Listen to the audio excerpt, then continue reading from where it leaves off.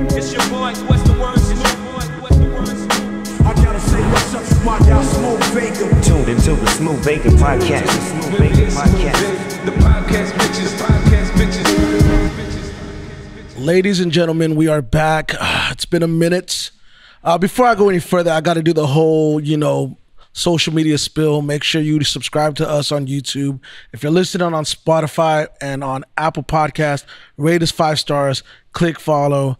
I do want to take this opportunity right now to give a shout out to our sponsor of this episode, which I don't know if they know that they're sponsoring this episode, but a big shout out to Fresco Taco Spot for taking care of me and my guests last night. They always take care of us. Shout out to Fresco Taco Spot. Well, without further ado, I want to introduce my next guest. I had to fucking twist his leg, put him in a fucking, in a submission hold just to get him to agree to do this. He's a legend, man. Hey, welcome to the Smooth Vega podcast, Baby Bash. How are you doing? All good. I love it. I love being here. We've had some good times the last couple of days out here, taking care of some business. And shout out to Fresco's. Oh man, great food, man. Great food. They actually took care of the whole entire staff. I never been in a restaurant where you could smoke weed in it, dog. That was tight. Yeah, hey, you get special treatment whenever you're Baby Bash. Oh, really? That's only for me? Yeah, that's only for you. God damn, that was good. That's a good treatment right there. I never been in a restaurant and just blow big, dog. Funny enough, I brought Paul Wall to the production studio about maybe 3 or 4 weeks ago, and Fresco actually brought the taco truck here. That's that Paul Wall treatment. That's that Paul Wall. Shout out to my boy Legalizer, Paul Wall. Hey, you know what though, man? So, I know I was kind of cracking a joke right now, but you have vowed to no longer do podcasts. So thank you for being on this one. But why is that? Why is it that you're just like, I don't want to do no more interviews? Well, a lot of podcasts, they just want to start some shit and get all the views and get all the money, while now all of a sudden you got an enemy. You know what I'm saying? Yeah. All because some shit got pulled all of a sudden because now you talk shit about somebody when it just too much drama, dog. And I don't knock podcasts. There's some dope podcasts out there. Don't get me wrong. I'm just saying people are chasing the clickbait. I don't like talking about myself that much. It's not like like I said, podcasts, there's some dope podcasts out there. I'm not knocking the podcast hustle. I'm just myself. I'm not the type of person that wants to just you don't want to stir up talk the pot. about myself. You know also don't want to stir up the pot because I think you've been asked so many of the same questions for so long, and usually when something like pops up, they're like, "Oh, hey, what are your thoughts on this?" And like, really, I don't care. Yeah. I mean, the podcasts that I've done and that I will do, because I will do more podcasts, and but I don't like to do a gang of them and shit where everybody, wants some clickbait. You know what I'm saying? I ain't got no enemies. I ain't never had, I ain't got no drama in my life. I ain't never had no drama, and I don't want to have no drama just for a fake clickbait or some shit. You know what I mean? And that's what's happening. And I feel bad for a lot of artists that get caught up in some shit that they really shouldn't have got caught up in. Well, look, congratulations are in order. Sugar just hit 4 times platinum a few weeks ago. Yeah. Congratulations on that. It's like the song, it's the gift that keeps on giving. It's a huge record. You know what? I tell you this, and I've told you this last night, and I've said this multiple times.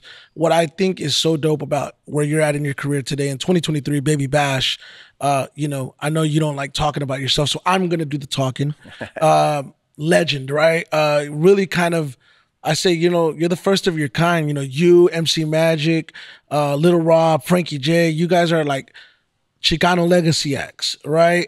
You guys Legacy. Ooh, I like that. Legacy? Legacy. You guys are doing these tour packages, selling hella tickets all across the country. You guys are doing big rooms. And it's crazy because it's like there was a shift maybe like 5, 6, 7 years ago where the guarantees and the pay was a little bit lower, but as the years have progressed, they've gone up and up and up and up. What do you attribute that to? I attribute it to what I just mentioned. You guys are now that representation, the legacy acts. That's pretty funny. I like that word, Chicano legacy, because I like that word actually. When it comes to like artists like me and Magic and everybody that's kind of had our own lane the whole time. It's not we just gathered up such a catalog of music, a catalog of hits, because we ain't had a hit on the radio in over 10 years. You know what I'm saying? But we still sell out shows like nonstop. It's crazy. It's like we do shows and they sell out. We're like, what the fuck? But it's all the people know every word to every song. And you see the parents, the kids. It's crazy. It's like a whole new young generation that discovers Sugar Sugar. Yeah. A Cyclone. Something About You, babe. I mean, because it's ear candy. And I think ear candy is always going to stick. You know what I mean? So, you know, you do these concerts and the different age groups that are there, it's just, it's mind boggling. And traveling around the world and people singing the songs, it's crazy to me. I mean, you just mentioned to me that you're going to be overseas. I think you said you're going to Australia in a few weeks. Yeah, I got to go to Australia in a couple of months. Actually a couple of months. Yeah, but you know, regardless, you know, even being able to be this deep into your career, 20 years plus, you know, and you're still going worldwide. Yeah. Worldwide. This shit is like, it's so crazy to me because you mentioned the generations that go to the concerts. You see the kids, the parents, the grandparents even now, you know? Yep. And it's like they've The passed. Tias, the Theos, you know what I mean? They're all just jamming out. They've passed along the music, and even with TikTok, you know, with the emergence of TikTok, I want to say Sugar Sugar was like, oh wow, yeah, that's a big check for me. That's a big check for me, man. You know, but it's so cool to see that. Like, it's just like again, I think it's so important when it comes to, you know, our culture, the Mexican American culture in specific. You know, we just haven't had a lot of artists that have been that for us, and I think you, MC Magic, Frankie J, Little Rob, Amanda Perez, you guys all represent and embody that, and I think it's so dope to see that. So, you know, like, I look up and I see your show calendar. I'm like, this dude, you ain't got no fucking weekends off. Damn, dog. I'm working harder now than I did when I had a #1 song in the world. You know what I'm saying? Like back when the Sugar Sugar was cracking, the Cyclone, I was doing a lot of shows. But even now, today, I'm doing more shows. I'm turning down shows. I'm turning down countries because I got to coach my kids. You know what I mean? Like I'll turn down some money and some shows to coach my kids. You know what I'm saying? And I just have to keep my sanity. You know, to keep my shit grounded. I mean, I hear you. So look, so many questions I want to ask you, but one of the things that I did want to ask is, in specific, you've been around as long as you've been around. How do you get tired of being asked about like SPM and those questions regarding that? People like to ask a lot of questions about that. Like, how do you feel about when people do ask about, you know, SPM? Yeah, it's you know, yeah, it's pretty crazy because I think people assume that I'm like Mr. Dope House. Like I was you know what I mean? Like I just know all the information and I was there every day, 24 hours a day. And Baby Bash knows it. No, I wasn't around that, but you got to understand, I was doing music over there and working with everybody, but we were out hustling and I wasn't just chilling like that. So I don't know everything that went on, but people just think, oh, Baby Bash knows everything. No, I don't know everything.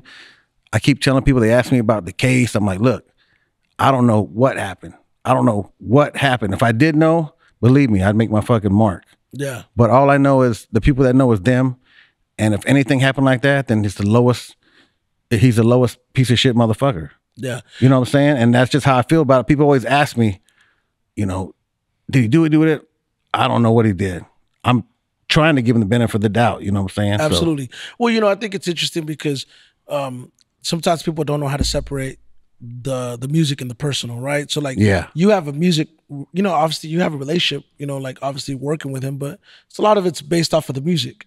So, you know, it's like, it's, you know, hey, you know, with all due respect, that's his personal situation, so be it. But I did want to ask you one thing about SPM in regards to professional, which is something that you mentioned to me last night, which is like, whenever you saw kind of the ascension, you know, at this time, I think you said you were still kind of breaking in, but when he was peaking, you mentioned that there were certain shows that he would do with other national recording artists, and those artists would like, and specifically in Texas, down south, Houston, San Antonio, these national acts would refuse to go on after him, and it's like the promoters and everybody's like, yo, SPM needs to go last.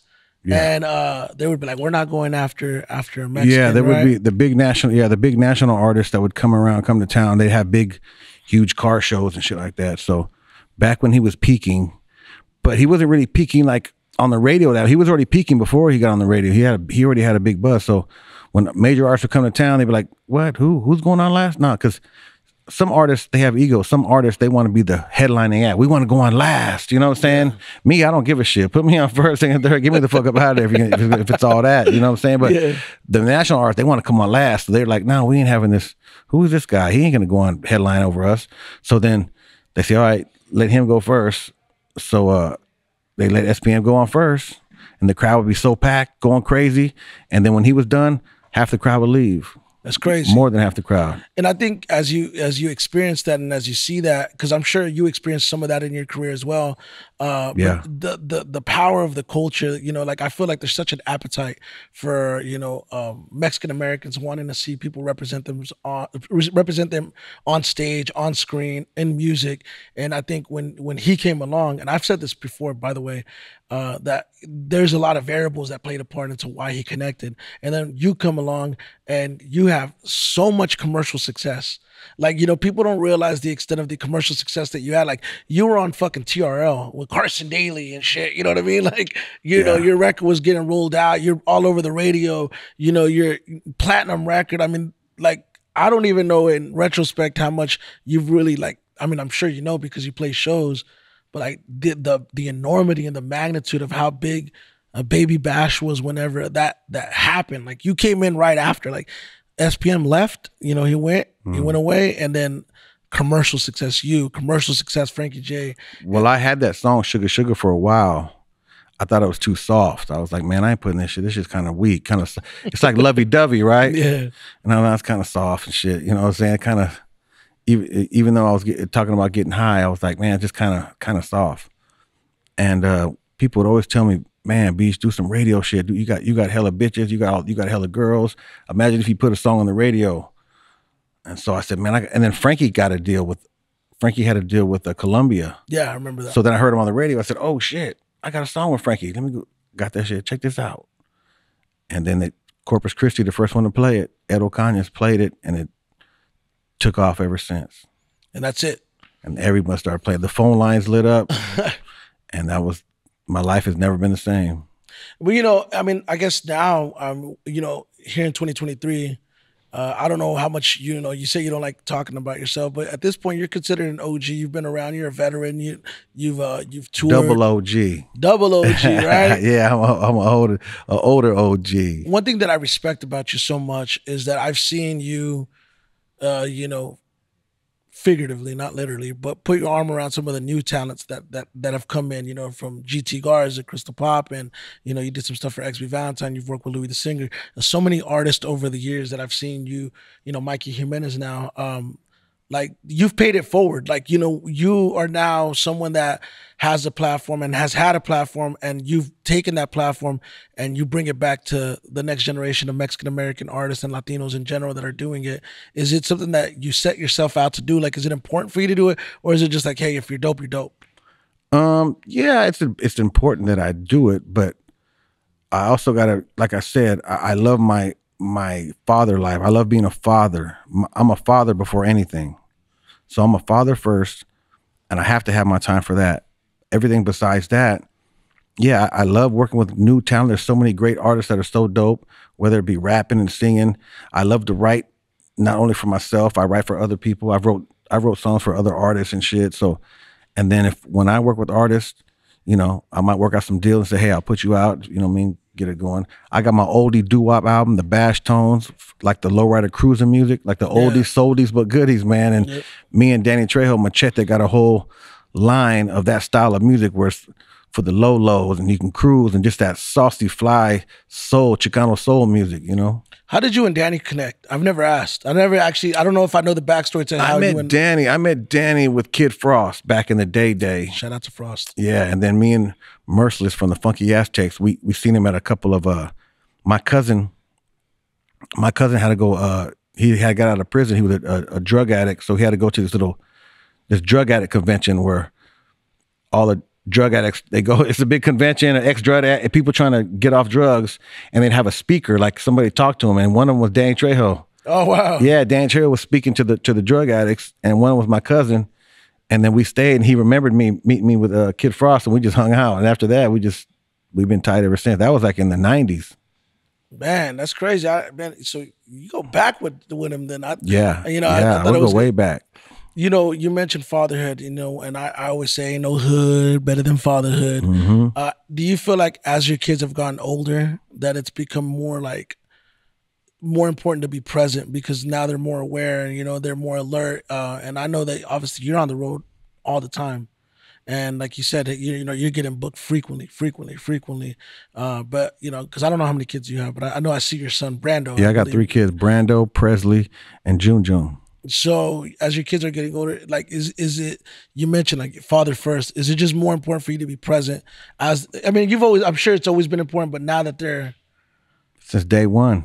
Since Brando Ray was born, dog, man, it changed my whole fucking life. Fuck me up, dog.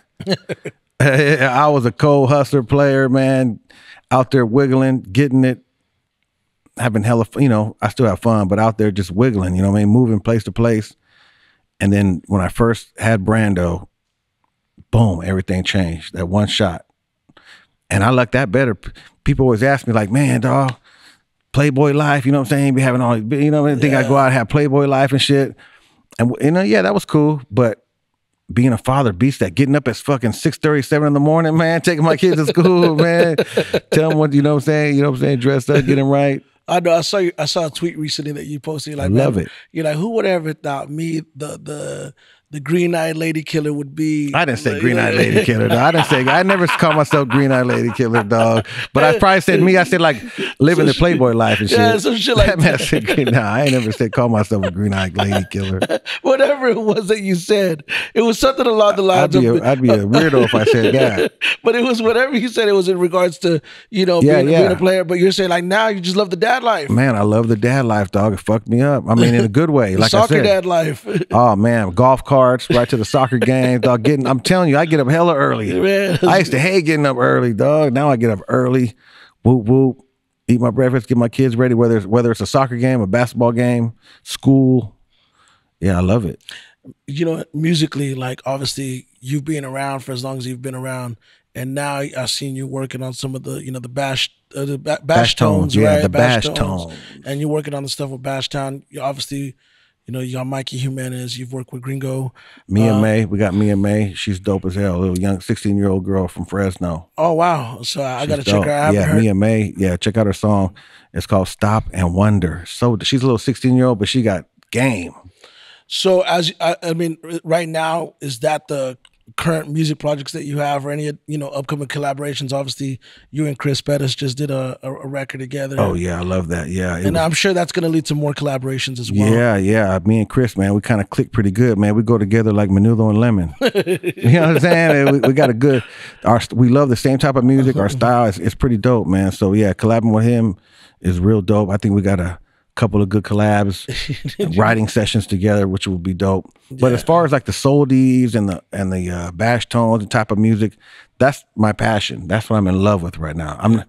You know, if I had to choose what to do at rap or any other type of music, I like the soldies right now. The soldies, how did the concept originate? Like, was that just something like, man, you know what, that's the style of music that I like listening to, and you just kind of wanted to modernize it? Well, I've always been, you know, growing up when I was a little, you know, a little cholo growing up, all I listened to was oldies. Like me and my friends, we were straight fucking creased up, listening to nothing but fucking Gene Chandler and Brenton Wood. You know what I'm saying? So I just knew music. Just growing up in junior high, I would memorize all the songs, like all the oldies but goodies. Yeah. My friend had little 45 records, and he's playing, and we just go there and chill. We didn't have computers and nothing, so we just listened to music. And so that was always engraved in me.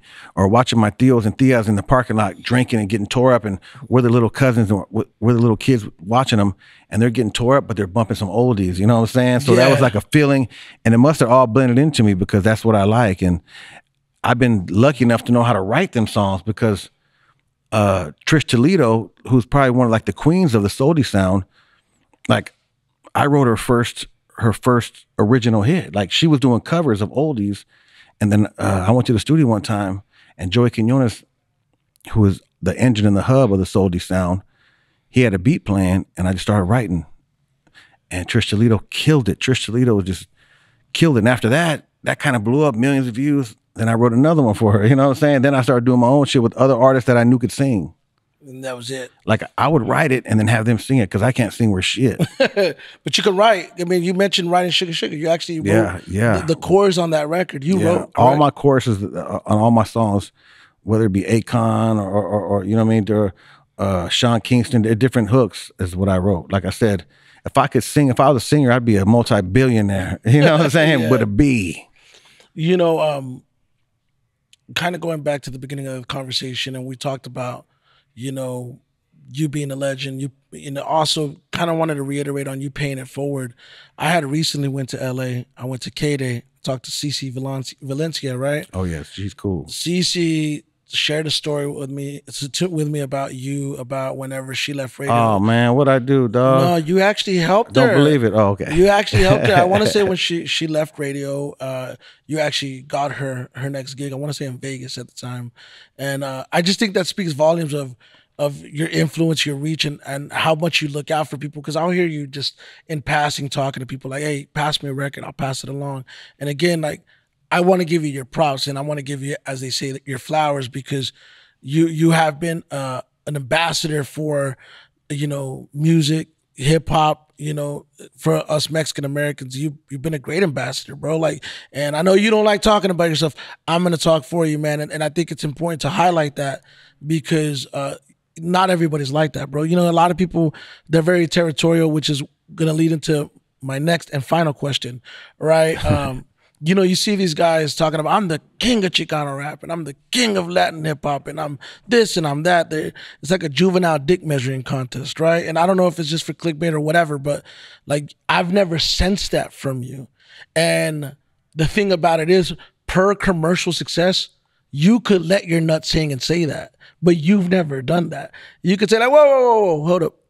You know what? You guys are over here fighting about this and that, but when it comes down to platinum plaques and hit records, I mean, really, who there's not really anybody that's in that space with you, man. Like, what are you just kind of your thoughts on what I just said, though? You know?